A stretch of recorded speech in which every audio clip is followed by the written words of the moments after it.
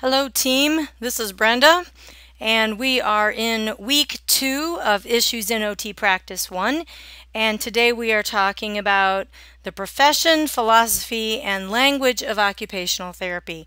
How do we talk about occupational therapy? How does that change how we think about occupational therapy? And as you're in the process now of becoming an occupational therapy professional, and by the way, welcome to the profession, you already do have a role as an occupational therapy student. You are already within the profession of occupational therapy. So as you are becoming that occupational therapy professional, how do you think about occupation? Why is that even important? Why do we have a whole profession about occupation? We talked about that a little bit last week, but now we're going to get into some of the things that our professional association says about occupation and occupational therapy, what the philosophy behind occupational therapy is, why this profession was created in the first place, and how do we talk about occupational therapy. Before we get into that, let's go look at our just-in-time quiz. So by now you will have answered some of these questions for me. I'm going to touch on them just a little bit right now, but really I'm hoping that they're answered throughout the rest of this PowerPoint today. So we talked about naming two activity demands and giving examples. That is from the OT practice framework. If you look at table 7, it actually lists activity and occupational demands. And those are things like the time it takes to do an activity, the space that is required, the physical demands that are required of the person, some of those sorts of things. So take a look at that table and that will answer that question for you. And the second question, according to Adolf Meyer in his 1922 article, How Does Man Learn to Organize Time? And his simple response to that is that people learn to organize time by doing things. And it is in doing these things that we organize our lives, that we break our life into chunks that we call time. It is actually, if you think about it, it's a sociological construct that we measure time in the first place. How is it that we all agreed to 24 hours a day and 60 minutes in each hour? That's a social construct. And we've learned to organize our time by how we do things together, and we decide individually how we are going to fill up that time. What is meant by the term occupation as a means and occupation as an end? And this can be found in your O'Brien and Hussey reading in chapter 3 in the book. And basically what we mean by that is that occupational therapists use occupation as a way to engage people in activities that can help them get better, that can help them heal or recover. And we use occupation as an end because occupation is also the goal of our treatment. We want someone to be able to engage in their desired occupations, the things that they want to do by the time they are done with treatment. So since we're talking about entering the profession, this is something that is really important for you to know. It's actually one of our ACOT standards that you know how it is that you have to enter the profession. So you're probably going to hear this at various points along the way, but just to review it at this point, as a registered occupational therapist, you have to, first of all, graduate from an ACOT accredited organization, which is currently a master's or a doctorate in the United States. You also have to successfully complete your field work, which of course is redundant because you're not going to graduate unless you successfully complete your field work. You also have to successfully complete the NBCOT exam. Now, every state in the nation now requires some form of licensure, and every state in the nation now points to completion of the NBCOT exam in order for you to get that license. So unlike nursing or education, where you have to take a different test in every state, in the United States, you only need to take one exam and it is recognized by all the different states. That being said, once you successfully get a license, I recommend that you keep your initial license. So if your initial license is in Indiana and you move to Hawaii and then Nevada and then Florida, keep your Indiana license because it will make getting licenses along the way easier in other states. You don't have to keep every license, but keep your original license to show that you passed that test and that you have successfully completed all the entry-level requirements. Now for occupational therapy assistants, they have much the same process. They have to graduate from an accredited organization at an associate level at least. They have to successfully complete their field work, and they have to successfully complete their own exam. So we talked about the definition of occupational therapy last week, and we're recapping it here because we're going to be using it. So just to review it, the therapeutic use of everyday life activities or occupations with individuals or groups for the purpose of enhancing or enabling participation in roles, habits, and routines in home, school, workplace, community, and other settings. Now, I encouraged you last week, and we all took the time to write our own definition of occupational therapy, which I think is best because this is, of course, a bit of a dry definition. This is a definition that is really made in some ways for legal purposes, but it has all the elements in it that we want to be able to communicate to people. So I encourage you to take it and make it your own and talk about what roles might be important to different people, why habits and routines are important, the types of settings or contexts that people do these things in and why those contexts are important. And you're well on your way to developing your own elevator speech about occupational therapy. So here are some other ways that we talk about occupational therapy. And again, why is language important? Let's think about that for a minute.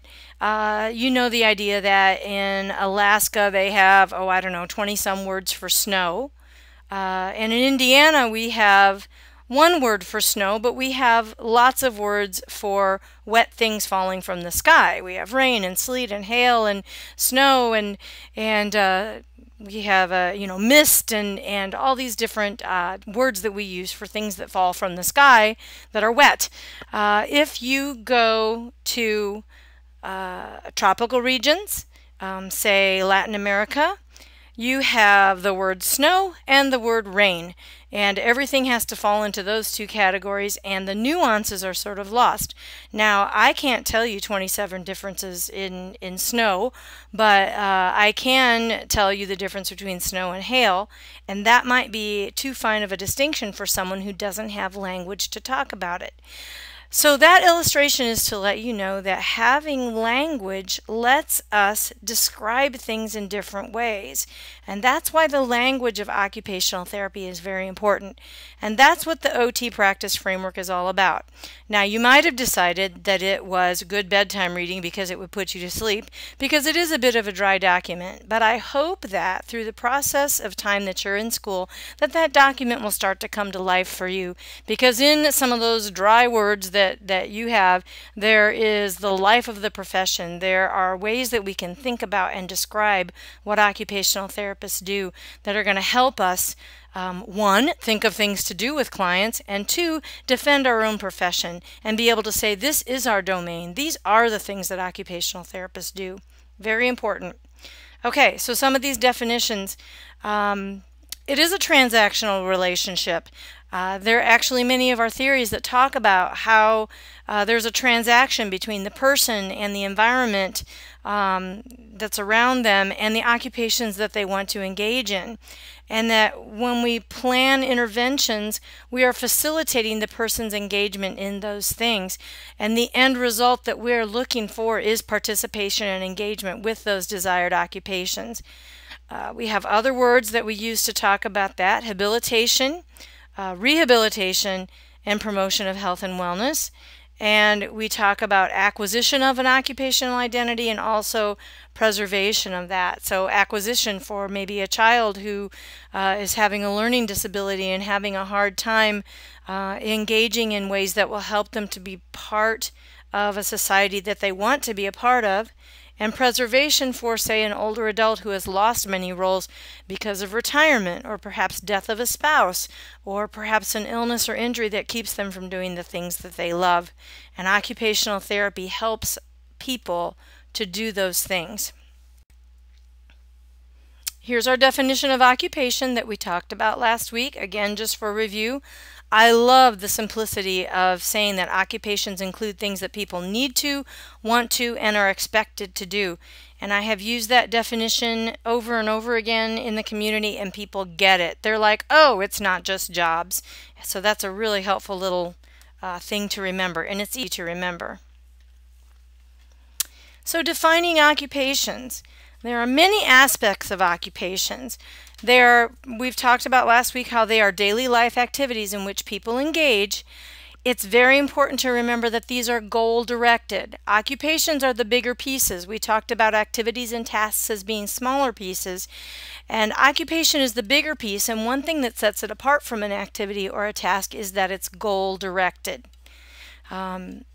I think we might have used the illustration of gardening last week, that if you consider yourself a gardener, you might not like the activity of pulling weeds, but you do it as part of your bigger role as a gardener. It's part of a goal-directed occupation, and yes, there is some goal-directedness in pulling the weeds, but the activity itself may not necessarily be desired.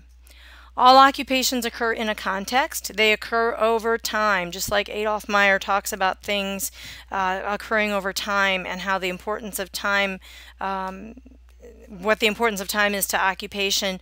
Occupations occur over time, and they have purpose, meaning, and utility. They can be observed, or they may be simply internal, known only to the person involved. And they can involve the execution of multiple activities for completion of one occupation. Like in the gardening example, we might weed, we might water, we might plant seeds, we might cultivate, we might pick the final vegetables or flowers that are produced. We might show off our garden to our families and friends. And there can also be various outcomes. For example, my tomatoes did well this year, but my peppers did not. So, but last year the peppers did a little bit better. So the outcomes can be different. So philosophy. Let's talk a little bit about what philosophy is. I know all of you are groaning, right? Or some of you are anyway. Our book talks about the three different aspects of philosophy. Metaphysical means what is humankind? What is the definition of humans? Epistemological means how does a person know what he or she knows? How do you know that you know it? And axiology is what is desirable. So let's take a look at the philosophy of occupational therapy from those three aspects. We also have to look at what understanding OT includes. It includes the philosophy and the history of occupational therapy. So guess what we're going to be looking at in a few weeks? You guys are going to be presenting on the history of OT.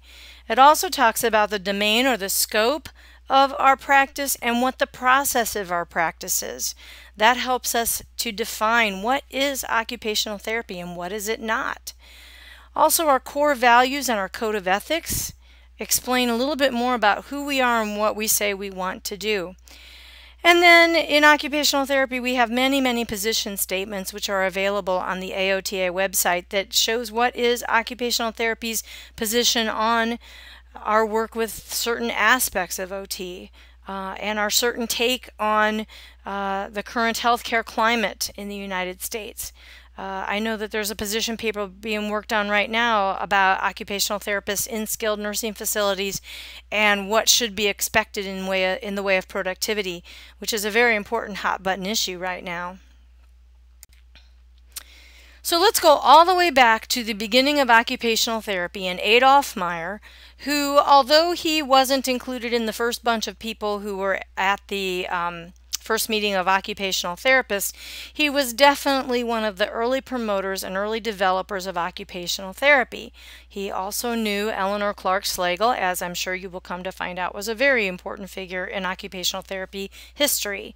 And in his 1921 speech to the National Society for the Promotion of Occupational Therapy, he gave this speech called The Philosophy of Occupation Therapy, which of course he didn't quite have the name right. The name has evolved a bit over time. I think at that time it was called both occupation therapy and occupational therapy. But he talked about the problems of adaptation that people have when they have some sort of a disability, that people can't adapt. So even that early on, that word adapt was coming into occupational therapy language. The importance of a person being able to adapt to the situation that they find themselves in. He also talked about the importance of pleasure. This is really interesting. The pleasure in achievement, a real pleasure in the use and activity of one's hands, and a happy appreciation of time. That feeling of achievement, or that pleasurable aspect of occupation, and what I think he was really talking about was the meaningfulness of occupation, became useful in management of mental health patients during that time. Remember, this was part of the moral treatment movement when we were discovering that if we didn't lock up mental health patients in padded rooms, but instead gave them something to do, they got better. He also talked about how a balance of all these different healthful aspects, work, play, rest, and sleep, were important. Doesn't that sound a lot like health and wellness and what we promote as occupational therapists? And he talked about providing opportunities rather than prescriptions. So even early on, there was that tension between the medical model and the way occupational therapy approaches healthcare. So this is what Meyer thought about what an occupational therapist should be. And take a look at this list and see if you think these characteristics are still things that occupational therapists should have. Now, bear in mind, he was speaking from a position of 100 years ago, and at a time when he was giving a speech where he was trying to incite passion rather than be all-inclusive.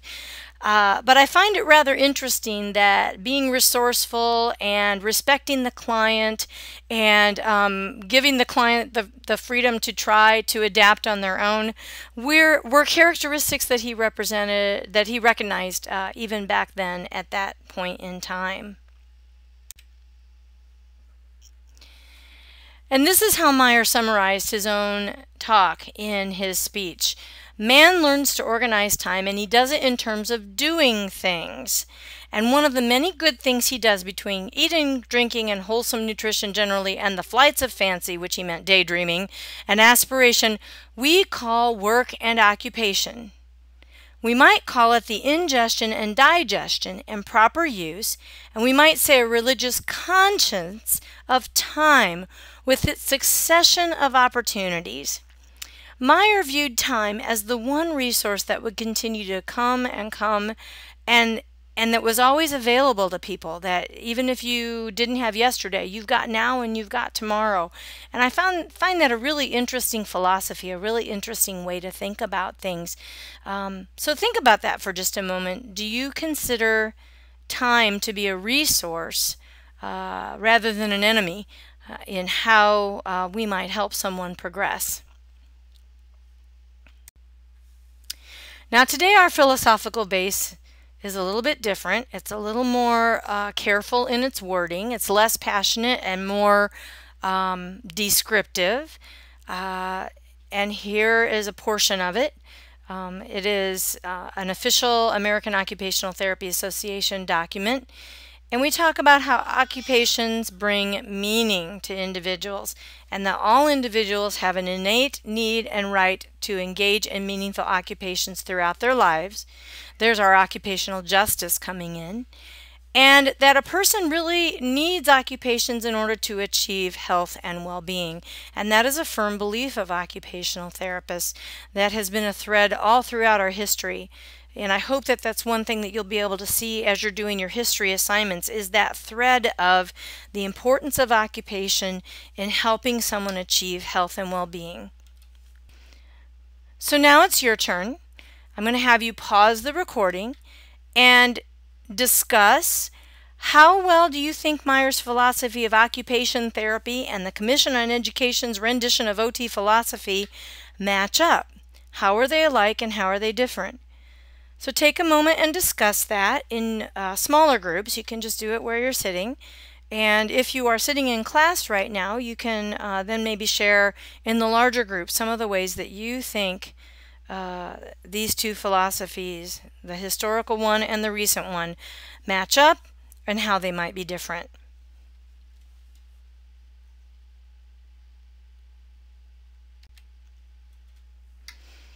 All right, so let's move on to discussing what is the metaphysical philosophy and occupational therapy. In other words, what is humankind? How does OT address this idea of philosophy? Well, we talk about holism. We talk about the importance of humans to be active. All humans have some desire to be active and engage in the environment around them. We also talk about how humans are open systems. They are continually interacting with the environment around them, acting on that environment, and being acted on by that environment. People both influence and are influenced by their environments. And we also have ways that we classify occupation. We classify occupation in a larger sense by saying that it's something that we need for health and wellness. And we also break it down into areas of occupation that we feel are indicative of the different areas of people's life that they need to participate in. And that you can see in the OT practice framework. So epistemological philosophy and occupational therapy, or how does a person know what he or she knows? In occupational therapy, we talk about how people think about occupation, they feel certain ways about occupation, and then they actually involve themselves in occupation. So there are several levels to occupation. We have an idea or a concept of our use of time, and we select goal-directed behavior. So we have to have thought about the occupation in order to have a goal in mind. Now that goal can be as simple as I'm going to get from here to there across the room like a baby crawling because I want to get that thing that's over there, like the ball or whatever. Or it can be something grander like I want to become an occupational therapist and so I'm going to go to school for 3 years. We also believe as occupational therapists that a person has to do in order to learn. Not only do we think and feel about what we do, but we do in order to learn how to think and feel. We engage in our environment and therefore learn from our environment by engaging with it. And by environment, we mean not only just the place around us, but also the people around us.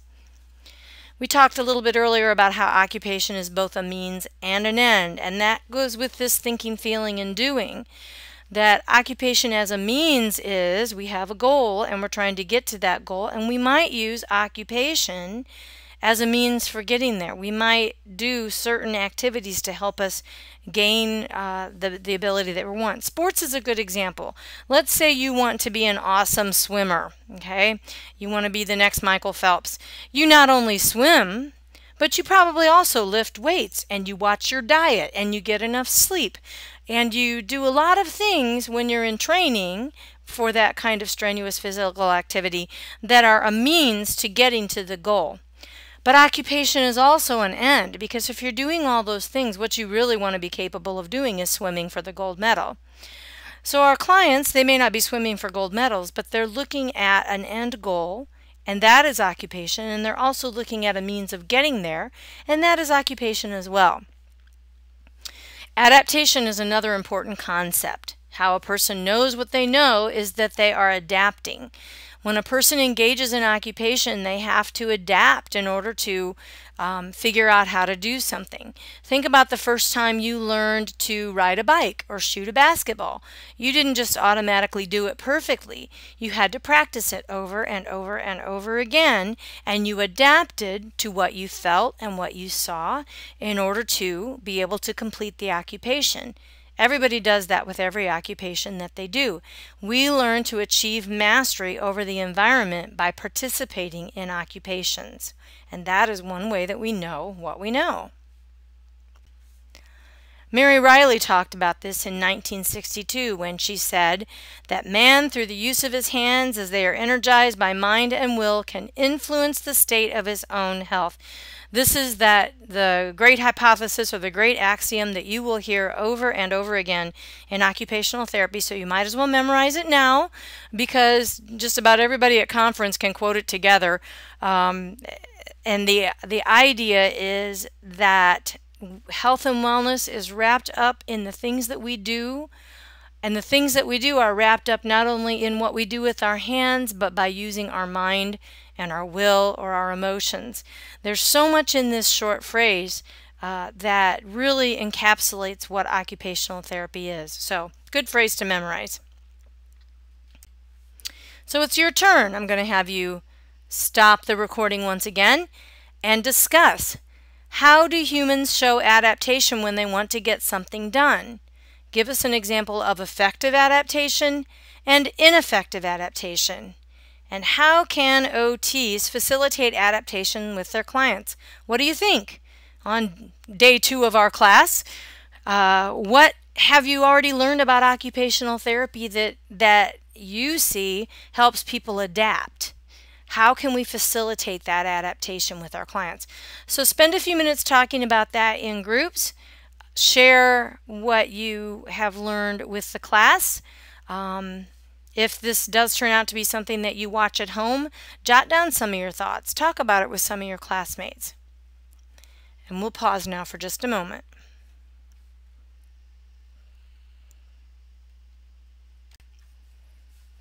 Okay, and our last area of philosophy, axiology and occupational therapy. What is desirable? Well, one of the things that occupational therapists believe is desirable is participation in occupation. And we believe that people want to participate with family and significant others, and this is part of actually humanistic values, caring about people.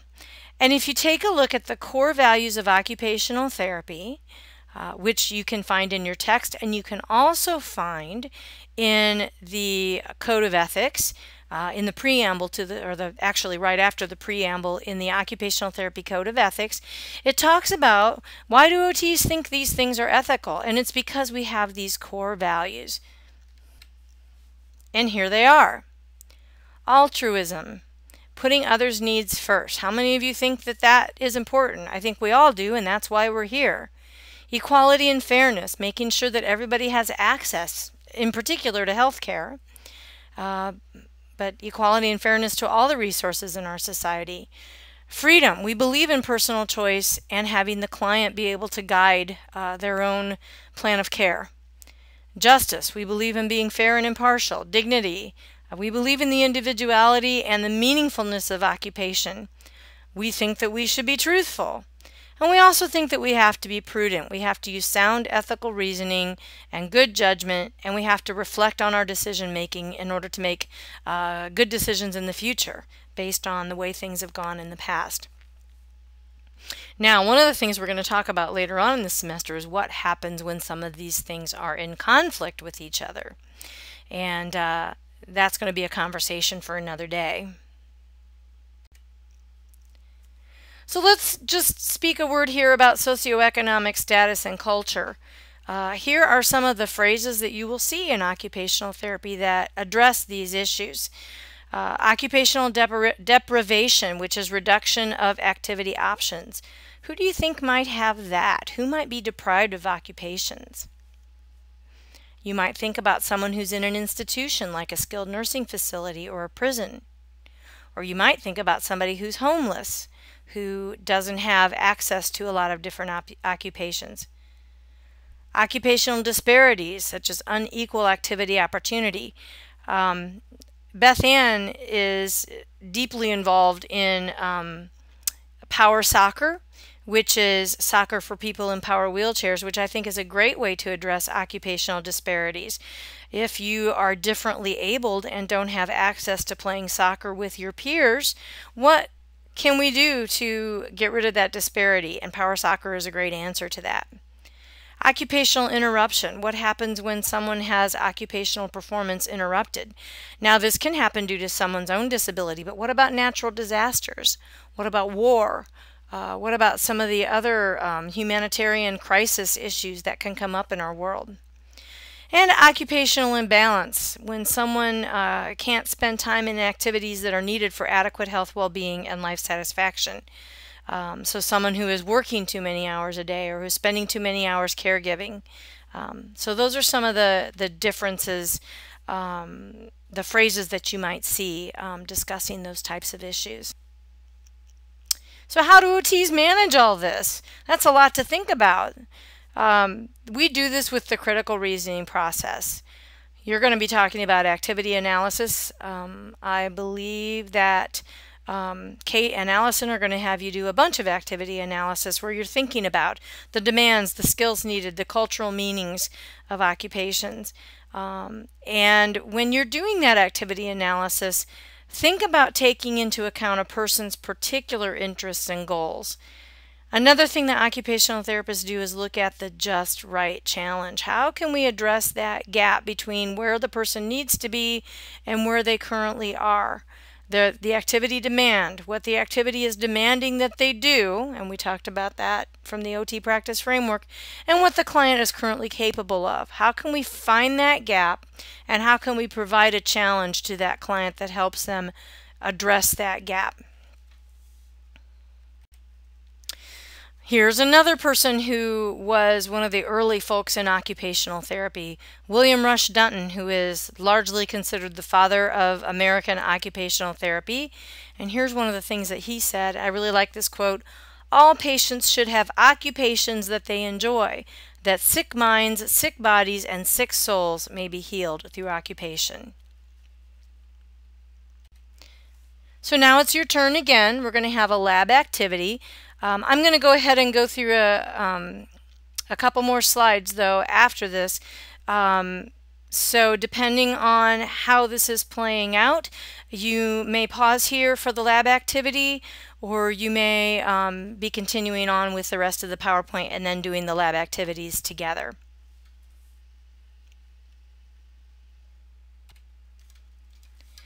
So now we're going to come back to the topic of language and terminology. So how did occupational therapists get all these different ways that they talk about things that are written down in the OT practice framework?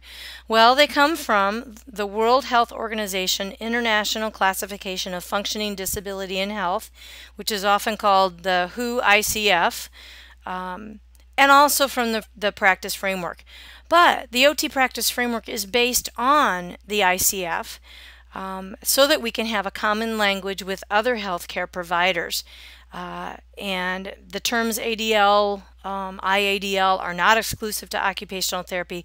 They are used by other healthcare providers, just as one example of how our terminology helps us build bonds with our brethren in other professions rather than breaking them down. So in 1979, they came up with this thing called Uniform Terminology for Occupational Therapists. And I'm old enough that that was actually the thing that I learned when it came to how occupational therapists talked. Now you think the OT practice framework is boring and dry. Uniform terminology was 10 times worse, because all it was like a dictionary of terms. And we were supposed to read it and memorize it like by the first day of school. So I'm not that mean. I didn't make you do that. And the OT practice framework is really too long to do that. And you've really got a couple years here to learn the OT practice framework thoroughly. But I can imagine that by the time you're done with school, you would be able to rattle off all the different occupations, all the different client factors, and so forth from our OT practice framework. Now, in the 1990s, we had a lot of theoretical growth, which prompted this sort of explosion of language, and we decided that we needed to develop something a little more thorough when it came to our language. So the result of that was the OT Practice Framework Domain and Process, and off the top of my head, I'm thinking here that the first edition came out in 2002. And our most current edition came out in 2015. So a word about ACOTE standards here, just so that you know what all those different the standards are that are on your syllabi, and every single one of your occupational therapy courses is going to have ACOTE standards 9.2 and so forth. Those standards are so that we make sure that we teach you everything that you need to know to become an occupational therapist, and that we have to address them, all of them, in 2 courses each. So you'll hear about the OT practice framework here and elsewhere. You'll hear about OT theory here and elsewhere. Actually, you have a whole class on theory, and I get to teach that. I'm looking forward to that. So let's move on. Let's talk about the OT domain, the OT practice framework as a paradigm. So we're going to spend a little more time on this later on in this semester, but if you think about a paradigm as an umbrella that covers an entire profession, in some ways kind of protecting it with its language, the OT practice framework is like that for us. It defines what occupational therapy is, which sort of sets the boundaries for what it is not. It's a very broad definition though, so we have a lot of things that are under our umbrella. And here are some of those things. This little schematic has in the center the client, and the client has certain client factors that have to do with musculoskeletal and neurological issues, and how are their different body systems working, and then how do they put those client factors together to form performance skills and performance patterns. Now, surrounding them are all the different areas of occupation. We have work, play, education, social participation, rest and sleep, instrumental activities of daily living, and leisure. And all those are embedded in a context and environment.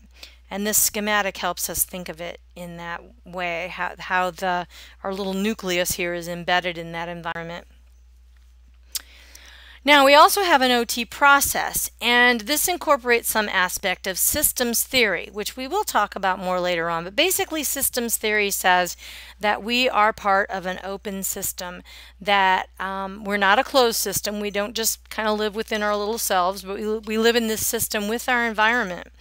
And so the OT process comes out of this systems theory and says we go through this process with clients.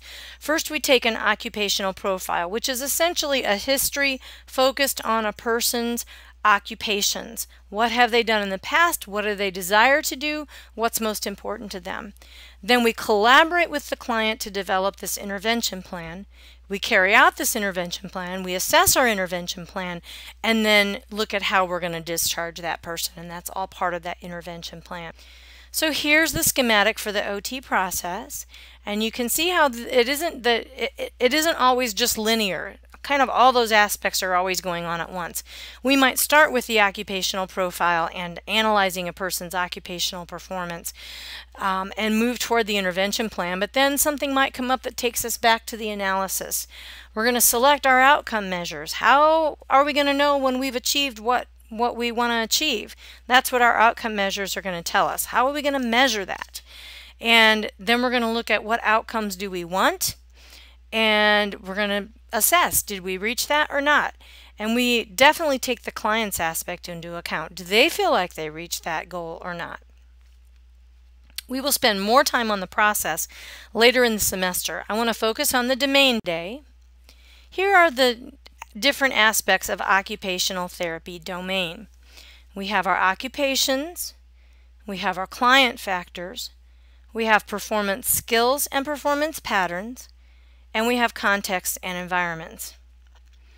Now what I've got for you is a case study, and I'm not going to show this for very long because it's also on the Google Drive. You will see the link to the Google document in ACE under Lessons, and you will just click on that and you will find this same case study in the Google Drive in the Google Slides. And what I'm going to have you do is use your imagination to analyze Jasmine for your assigned areas of the OT practice framework.